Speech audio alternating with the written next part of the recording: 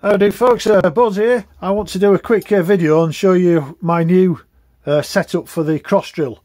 You might remember in a previous YouTube clip I had this mounted on the Myford milling attachment. Now that fits on the cross slide here, but the problem with that is I've only got that movement and that movement. I haven't got any angular movement. So what I wanted to do is I wanted to mount that on the compound slide, so whatever angle that was, I could then machine a slot into what I'm ever got on the lathe spindle here. So I've been making a few of these sort of rocket type things for a little while, and they're coming on great, but they need a little bit more detail, like windows and little sort of bits and bobs, holes and things like that putting around the circumference, especially on the angles, which I think will look quite nice. And to do that, I was wondering how I could do that without getting the cut to go in the correct orientation, if you know what I mean. So instead of being straight, if that cut was on that angle there, you would get the cut thick inside the tapered at this end and thinner out here. What I wanted to do is get it even across. And the only way I could think of that was making this attachment to fit on the Dixon's tool holder. Now I'm only making small items, and it's only soft material, aluminium and brass and things like that. So I thought I'd give it a whirl and we'll see how we go. So I'll try and edit this to put another clip on the end of this, so I'll see you in a couple of minutes.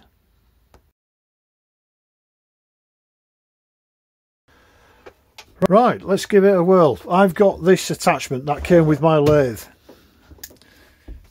It's quite a nice piece of kit, and basically it fits on the wheel there, and it indexes the wheel that way. I've only used it a couple of times, so we'll give it a whirl and we'll see how we get on. So just bear with me while I stick this on. Oh, I've missed. There we go.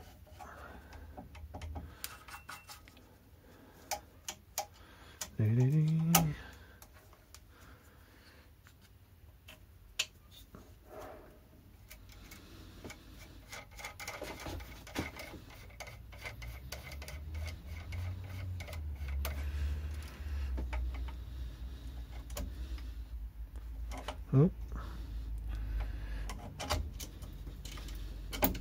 Ow. So I've already put a taper on that piece of aluminium there, as you can see. So all I want to do is test this head along with this attachment.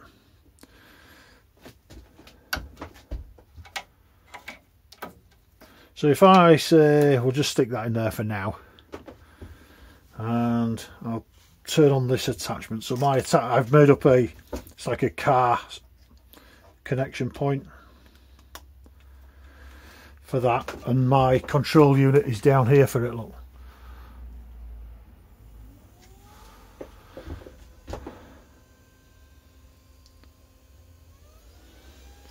so all I want to do is I want to test my theory that I can do a machine like a window in the body of one of my rocket models or something. So I'm not sure how I'm going to do this, but what I'll do is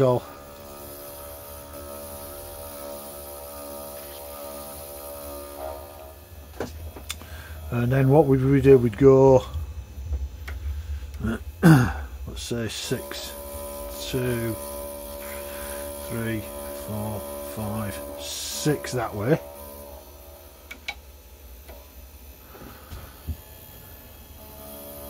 Come back. Was it 6? I can't remember what I did now. 6 that way, and 6 back the other way. I must remember to go the other way. This is a bit stiff, this.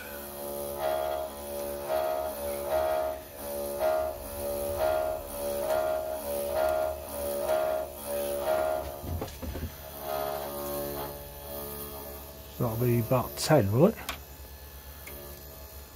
So let's go in a tad more.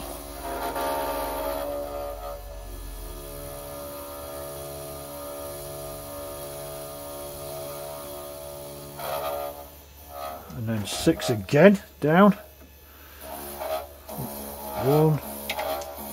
2, 3, 4,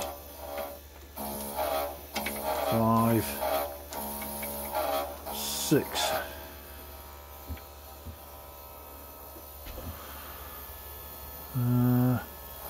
Oh, shit, I've gone the wrong way, look.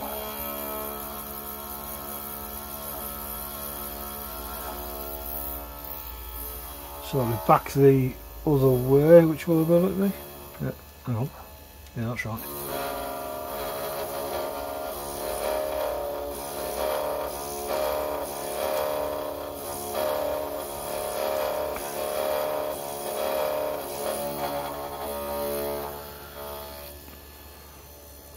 So anyway, let's take that out and have a look.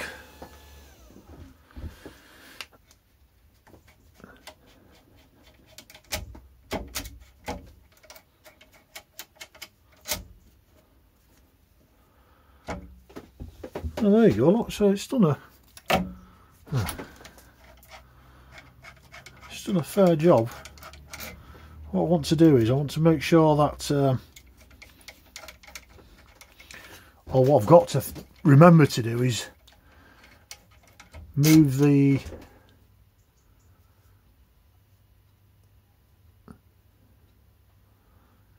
lines, move the carriage and the slides the correct way, otherwise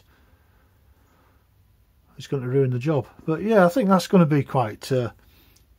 Well, I think what I'll do now is I'm going to stick a smaller cutter on there, and we'll come back and we'll try another one. Right, see you in a moment.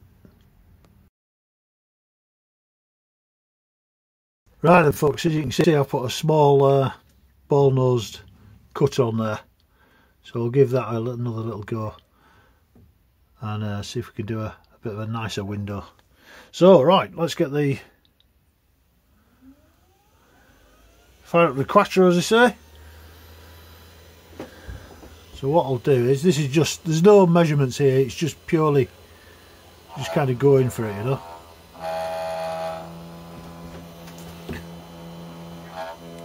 So if we count, let me just count this.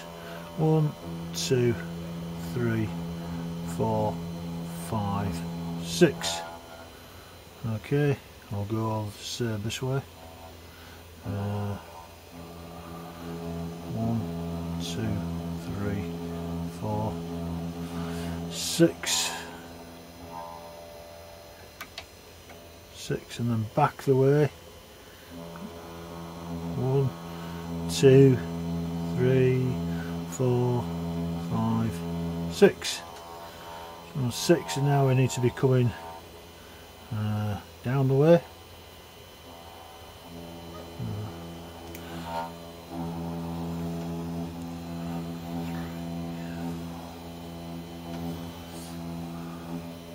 Six.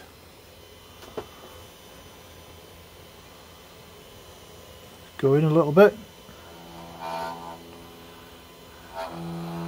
1, 2, 3, 4, 6.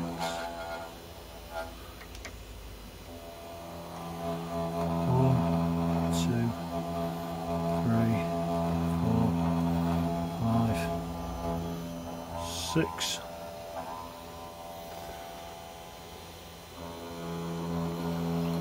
2, 6.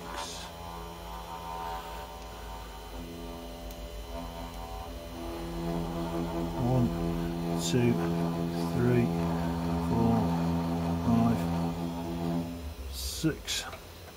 Right, let's give that a look.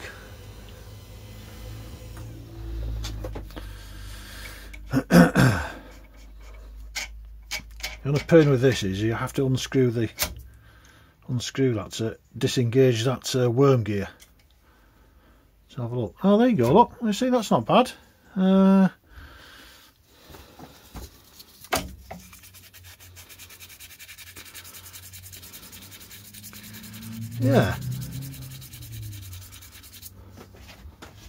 Yeah. Is that a window? It is, isn't it? So that's kind of the effect I'm going to try and get with my the rockets that I make, especially on the cone section, because it'd be nice to put a little hatch on there or something, and some other detail around the rockets in various increments around there, around the circumference. But yeah, that looks pretty good, eh? So what do you reckon, guys? Have you got any tips or tricks for me to improve?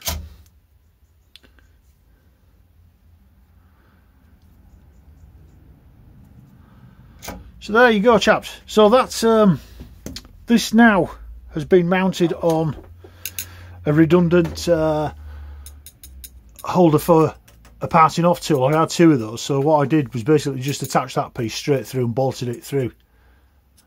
And because it's, like I say, I'm only doing aluminium and brass, it's quite secure enough just to do these small cuts.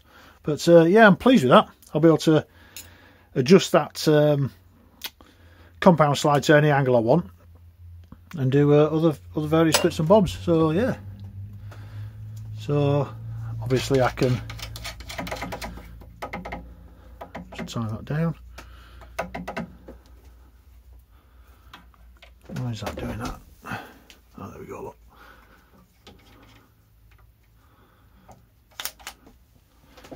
So I can also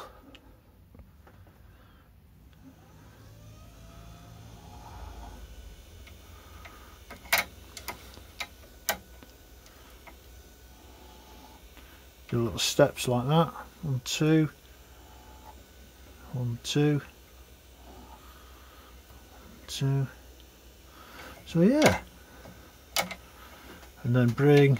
Oh, I could do all sorts with this. I think it'd be quite a nice little attachment. 1, 2, 1, 2, 1, 2. Yeah.